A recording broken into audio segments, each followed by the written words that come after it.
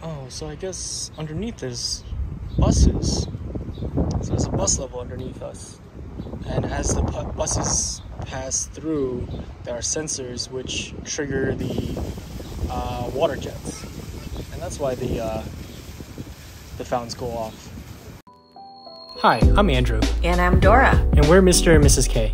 We're a couple from New York that started this channel in 2021 to share our travel, food, and experiences. Follow us as we find new, interesting, and exciting things along the way.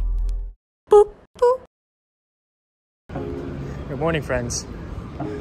Today's going to be a bit of a different day here in San Francisco. Dora and I we got our coffee, Phil's coffee.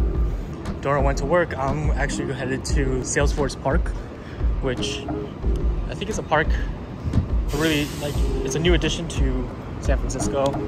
It's supposed to be really nice. So I'm gonna probably be doing most of my work there today. I figured I've been cooped up in that hotel room for the past few days. I kind of want to get out, stretch my legs. I guess it's just a change of scenery. It's nice.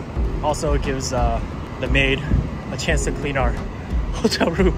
I'm on my way to the Salesforce Park now, and I'll see you there.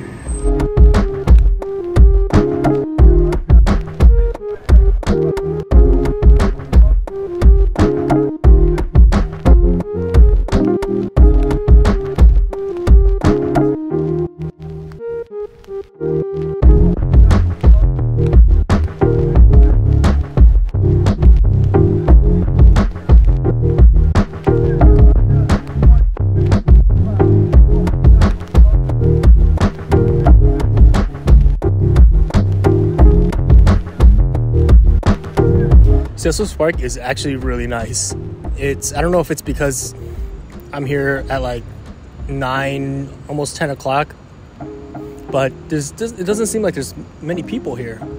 I'm actually kind of surprised a place like this in New York City would be packed out. And especially the fact that it's like free. I just love how there's so much different plants and kind of greenery. Like, they split it up into different sections where it's kind of like you get a Mediterranean climate of plants, and then say whether you get African, and just a whole bunch of other ones as well.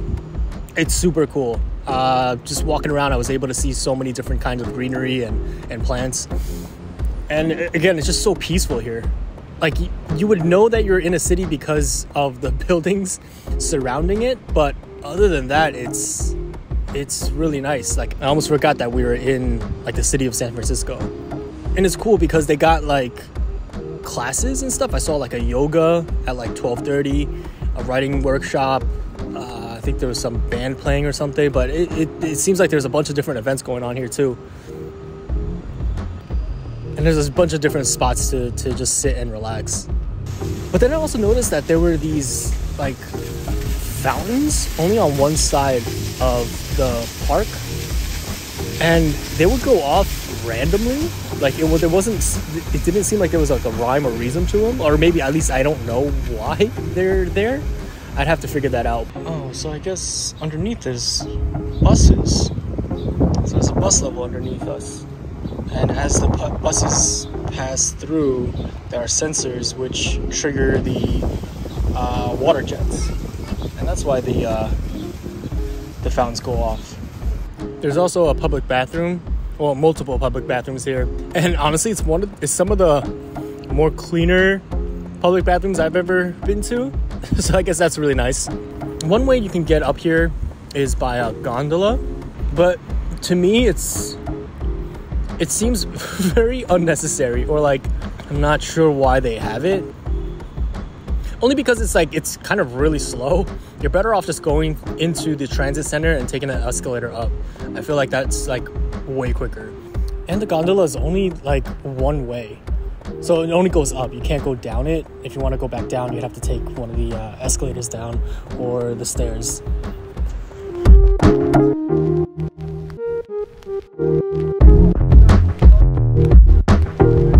They also have a playground or like a jungle gym. It's a small one, but it's just really more for climbing for kids, I guess.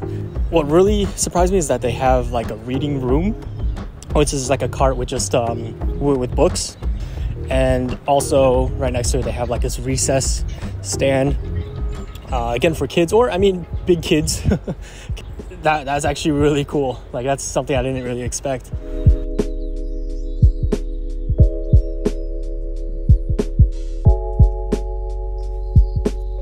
What's surprising to me is that they actually don't allow pets up here. And that's surprising to me because I've always associated San Francisco with like pets and dogs. Every park you go to, you see people with dogs. And I'm a little surprised, but I guess I can see why.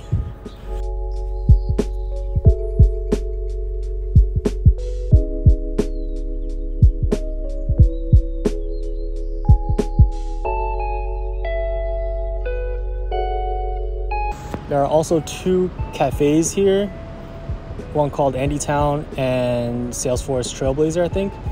And they look pretty good, so if you're hungry or thirsty, you can definitely grab a bite to eat here.